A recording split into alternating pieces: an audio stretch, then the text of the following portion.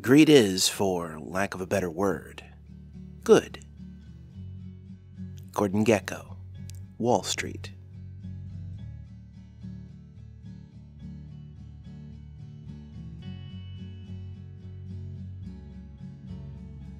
Welcome to episode 010 of the SCP Foundation. Today, we're going to talk about my favorite group of interest, Marshall, Carter, and Dark, a group of interests which turns the anomalous into commercial products. As always, the majority of this podcast will contain my own opinions and thoughts on the SCP Foundation, the SCP Wiki, and the writing process. Regardless, remember that there is only one real rule in the SCP universe. There is no canon.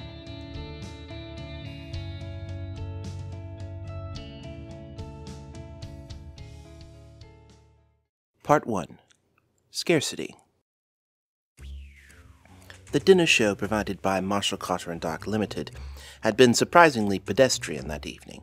The magician, though skilled and pretty, hadn't performed anything other than the usual misdirection, which could be seen anywhere. The hoop aerialist, who was also very pretty, and wearing a costume that left very little to the imagination, did little more than spin in her ring in various positions and look seductive. There was also little of what many considered the MC&D flavor.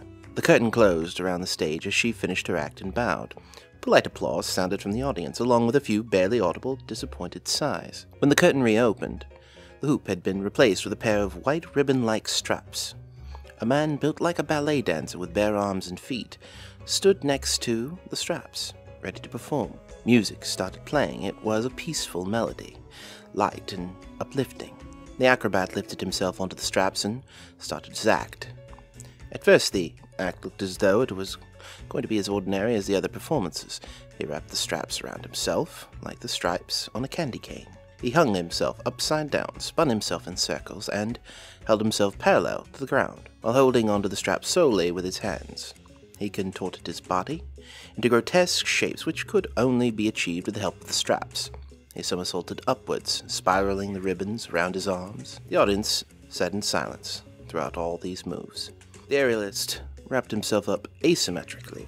One strap spiraled down his leg, while the other wrapped tightly around his left bicep. There was a twist, a sudden drop, and a note of discord in the music. He was now hanging upside down from the one wrapped leg, while the other strap hung down, not wrapped around anything at all. His left hand was still gripping it, but his arm had been severed, where the strap had been wrapped. There was no blood, and the aerialist continued to climb and twist himself on the straps unfazed. The arm climbed too, wrapping the strap around itself and alternating between gripping with the hand and the elbow. No wound on either end of the arm, only an expanse of white where bone, sinew, and other tissues should have been visible. The act now seemed to be a strange kind of partner acrobatics. A one-armed man and a single arm are both performing tricks. Sometimes the tricks were separate, and sometimes they were in tandem, resulting in holds and balances that should have been impossible. The arm helped him into another wrap, this one around both legs. The aerialist balanced himself like a board for a few seconds, while the severed arm held itself straight out above him. There was another twist, a discordant note in the music, drop, and he again hung by one leg. His right leg had been severed this time, and joined the performance as a separate entity. Less than a minute later, his right arm joined the act. The music began to swell as the severed limbs, all moving on their own accord, helped the aerialist into position for what could be one final trick. His one remaining leg wrapped in a candy cane swirl, as his severed arms wrapped the other strap around his neck, bringing him into a horizontal balance. One hand then brought the strap down and over his throat quickly, enclosing his neck. The body once again was hanging upside down, suspended through a wrap around the left leg. The head rolled on the floor. It was just as neatly severed as the other three limbs that were no longer attached to the suspended torso. His head finished rolling and faced the assemblage of wealth and power. The music still played, but the show was likely over. While the audience sat in stunned silence, the magician from earlier entered the stage. She looked at the hanging body, the severed limbs, and the head. Her expression, rather than horrified, seemed bemused. She glared at the aerialist's severed head, which returned her expression with a sheepish smile. Shaking her head, she started collecting his parts, one by one. each, he reattached them to his body, wrapping a section of the strap around each one. He moved each reattached pot into his suspension, keeping himself aloft with his strength until he was once again whole. Finally, he rolled down the straps to the ground, stood up with the magician, and bowed. And the audience applauded thunderously. A Circus for MC&D Limited by Terra Unknown.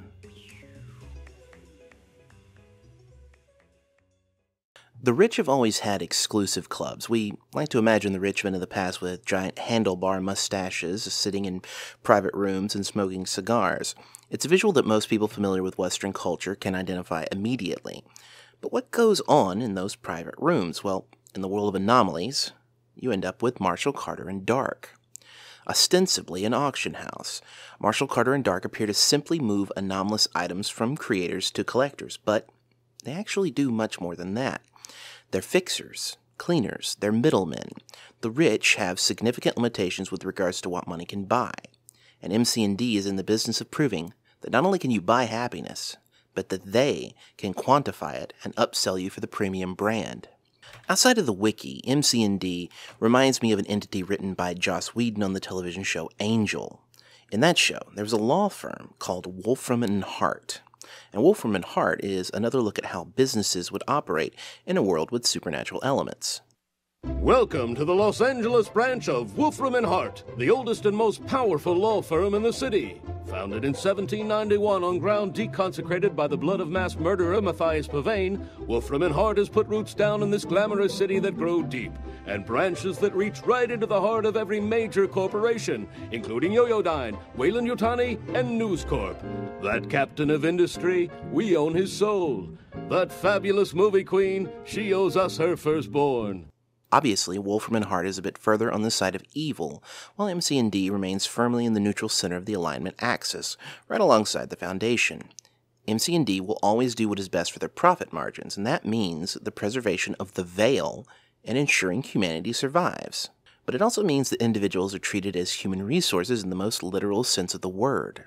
Ultimately, when writing MC&D, you need to think about how people would act in a setting where profit is the primary motive. And how do you think people would act if there was a world where every sci-fi and fantasy trope were true, and they could buy it for themselves? How would the company that sells those products act? And if you're trying to find the story there, you don't have to look very far. From customers to employees to how they interact with the Foundation and other groups of interest, the possibilities are endless. Part 2. Mickey D's. Why do rich people care about making money? The poor certainly need to care about doing so. When one's resources are only enough to scrape by, money is all that matters. It is important for the middle class as well. Looking at their spouses, their children, there's a culture of dependence that weights them down. The rich want to make money because they can always become richer. There's always another echelon of wealth to rise above, some degree of opulence that is beyond their grasp. They drive to even further heights, seeking to slake their thirst for coin. They care about making money simply because they can. To do so, the rich exploit people far below them on the social ladder. The poorest of the poor, to the oil magnate, to the harshest dictator, to the kings and queens and lords and ladies, the common people are specks of dirt. And to Marshall, Carter, and Dark, the rich are unto ants. People, regardless of social standing, are all the same. The poor may spend their savings on worthless yet treasured trinkets sold by the middle class. The salary man may splurge on a pretty ring for his wife, the profits of which go into the pockets of a wealthy mining boss. In the same way, the gullible rich will burn millions of dollars on a single impossible object. Everyone is willing to waste their precious, precious money on something out of the ordinary. But value is artificial. The poor spend their pennies on mass-produced china, convinced that it has some worth to it. The rich convince the middle class that diamonds are rare and valuable, despite the stones being retrieved in Africa by the billion. Marshall, Carter, and Dark convince the rich that the impossible is value, while an artist on the street can twist a die into a hypercube. The methodology of such a scheme is quite simple. But the critical step is to gain a market monopoly. If you're the only seller in town, you can set the price at any level you desire, so long as you drum up demand. In this regard, Marshall, Carter, and Dark have the advantage for hundreds of years. They were the only peddlers of anomalous wares in the world. They had the time to gain the capital, and with that capital, they can now outprice even the most competitive upstart. Organizations such as the Foundation, the GOC, and the Horizon Initiative resent the company's existence. They are unable to deal with such an unassailable economic powerhouse. With a glance, Marshall, Carter, and Dark could level a city, bankrupt a country. With a single call, they could plunge the planet into a thermonuclear war. Yet, to the eternal relief of all, they are the least volatile players in the anomalous field after all. If the veil of secrecy were to break, the trinkets would become worthless, and their business would crumble and dissolve. For Marshall, Carter, and Dark, the planet is an intricate network they have secured safely beneath their thumb, where winning and losing are meaningless terms. There's no need to move pieces when you can move the board. When you can end the match at any time, there's only one reason to continue. It's all about playing the game.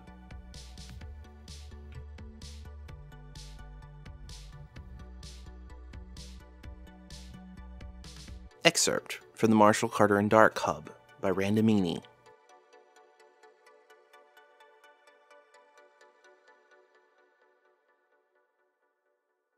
The earliest article I could find on the site that mentions Marshall, Carter, and Dark is SCP-138-ARC from 2008, which is currently rated at -49. Now this piece mentions an MC&D Christmas charity auction in which an amulet that creates clones based around emotions was sold. This amulet shows up in a tale a half a year later called Perfection. This tale really serves to outline the niche that MC&D occupies in the anomalous world: high society and services for the rich and famous.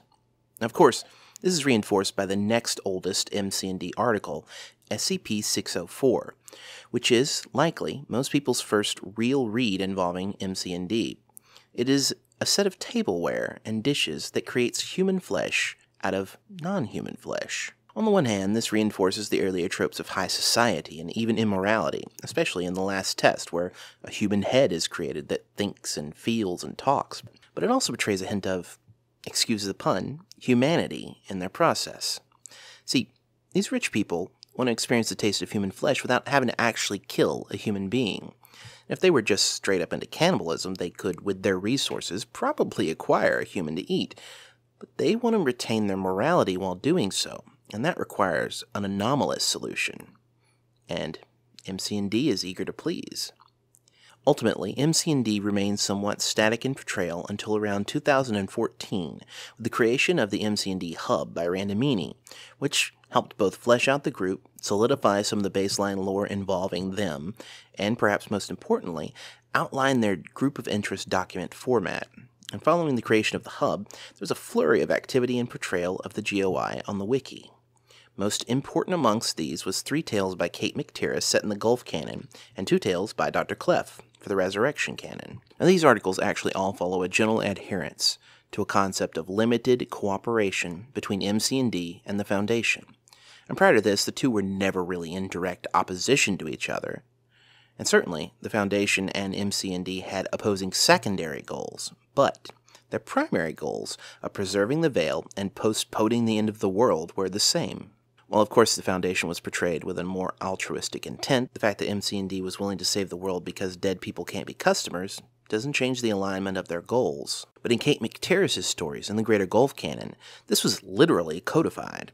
The Southern United States Extranormal Organization Cooperation Treaty, or SUSUCT for short, was an agreement by the Foundation, MC&D, and its southern affiliates, and the UIU, not to interfere with each other's active operations as long as they qualify under the treaty.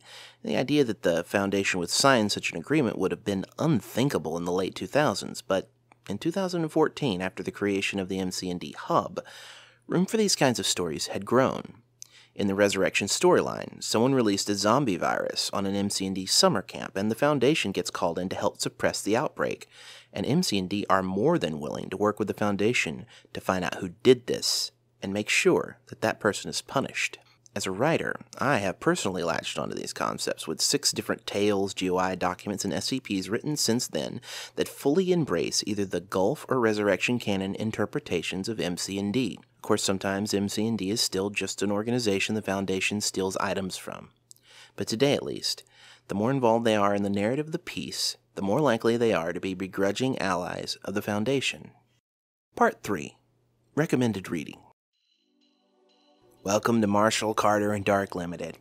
If you're here, and you have been accepted into our ranks, congratulations. A short summary of our organization is in order. We are a club of sorts, and we provide our members with the most exclusive, expensive, and rare experiences available. We are centered in London, with agents all over the world finding and retrieving items for us so we may better provide such experiences. Now, those of you who are here today, sitting blindfolded in the audience, are to be our finders, our retrievers. We have selected you from the best, the most able and intelligent of all who have applied. Allow me to explain your duties. You are to be our field agents. Many of you have connections to other groups that deal with objects that we are interested in, such as the Foundation, the Serpent's Hand, and the Church of the Broken God. We expect full loyalty to our cause, despite these connections. Any sign of deviance will be punished. As you will work on a case-by-case basis, I will be very broad. Cases, known as acquisitions, will be assigned based on personal statistics. You are not allowed to turn down an acquisition. While working on an acquisition, you will have access to certain portions of our near unlimited resources, depending on the case. Abuse of these resources will be punished. You are to apply yourself to the assigned acquisition with all due haste, while keeping up any required appearances. Under no circumstances are you to reveal that you are working for Marshall, Carter, and Dark. Any attempt to speak about Marshall, Carter, and Dark with people that have not been sanctioned by Marshall, Carter, and Dark will be punished. This concludes your orientation. Please face to the right and take short, measured steps. Your blindfolds will be removed as you exit the door. Some of you will receive your first acquisitions case. Thank you for your time. Excerpt from MC&D Agent Orientation by BookWizard. So now that you've had a little bit of a look at MC&D, let's talk about some articles you can read to get a better sense of what this group of interest is really about. Now, these are going to be collated by my own personal knowledge, so there's going to be some bias towards the things I like. Links to all of this will be in the YouTube video description, and all wiki works mentioned here are licensed Creative Commons 3.0 Share-alike attribution.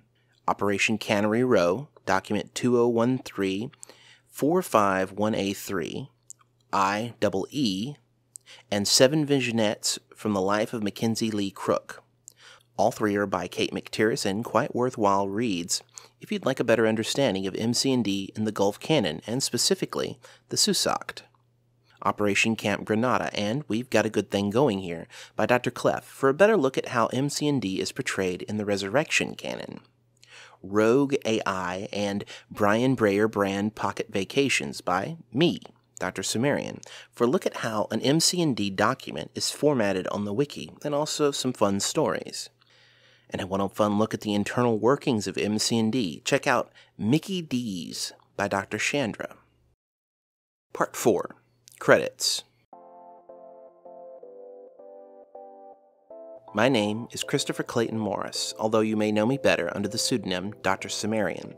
This podcast is licensed under a Creative Commons 4.0 Attribution Share-alike Unported license.